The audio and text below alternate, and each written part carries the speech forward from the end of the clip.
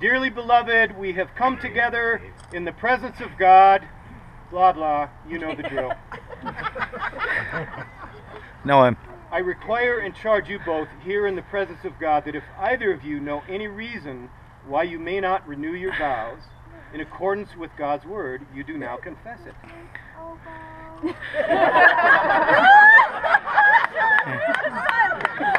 Anyone? Bueller? So, Lois, will you have this man to be your husband, to live together in the covenant of marriage? Will you love him, comfort him, honor and keep him? And Bud wanted me to include obey him like it said 6 years ago, but I don't think you're going to buy into that. In sickness and in health, and forsaking all others, be faithful to him as long as you both shall live. Most of the time. We'll accept that. I'm not sure I will. Well, you haven't got your question yet. So, Bud, will you have this woman to be your wife, to live together in the covenant of marriage? Will you love her, comfort her, honor, and keep her? And Lois wanted me to include obey her. But you probably won't buy into that either. In sickness and in health, and forsaking all others, be faithful to her as long as you both shall live.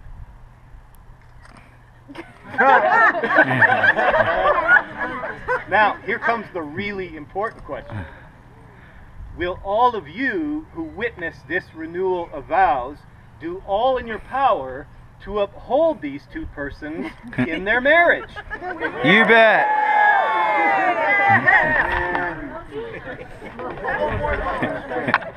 Way to go, Bud. They're all on the hook.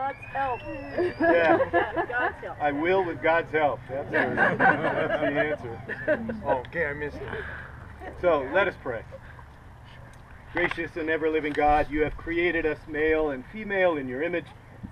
Look upon this man and this woman who come to you seeking your blessing once again, and assist them with your grace that with true fidelity and the steadfast love they have shown all these years, they may honor and keep the promises and vows they made. In your name we pray. Amen. Okay, now.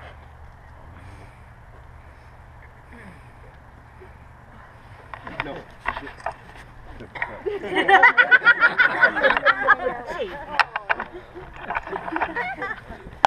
fact, take each other's hand.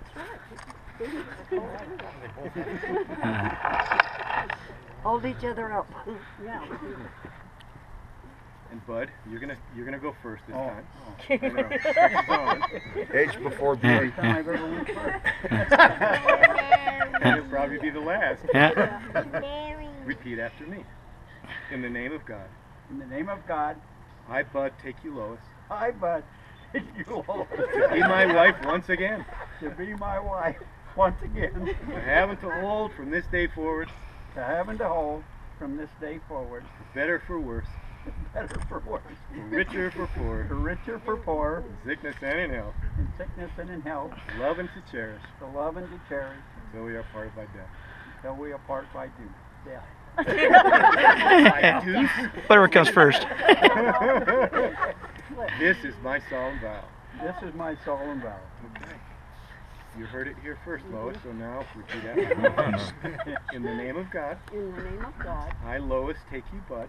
I, Lois, take you, Bud. To be my husband once again. To be my husband once again. To have and to hold from this day forward. To have and to hold from this day forward. For better for worse. For better or worse. For richer for poor. For richer or poor. In sickness and in health. In sickness or health. To love and to cherish. To love and cherish. Until we are parted by death. Until we're parted by death. This is my solemn vow. This is my solemn vow. Okay. Now, if you folks would please stand.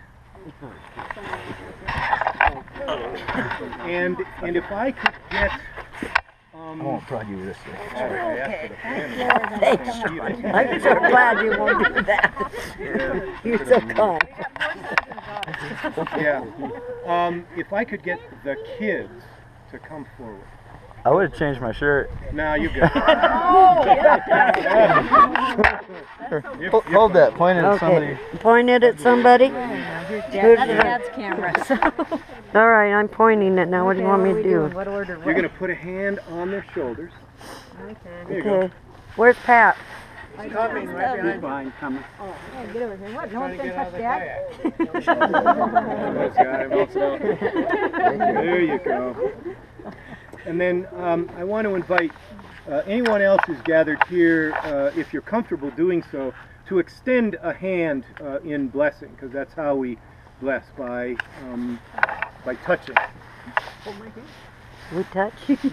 Yes, ma'am. Yeah. Finally getting that down, yeah. Yeah, after all these years. Oh God, you have so consecrated the covenant of marriage that in it is represented the spiritual unity between Christ and his church. Send therefore your blessing upon these your servants, Bud and Lois, that they may so love, honor, and cherish each other in faithfulness and patience, in wisdom and true godliness, that their home may be a haven of blessing and peace, through Jesus Christ our Lord, who lives and reigns with you and the Holy Spirit, one God, now and forever. Amen. You may kiss the groom. They better get a good shot of that. Was it like that 60 years ago? Yay! And so, once again, after 60 years, I present to you Bud and Lois Gilbert.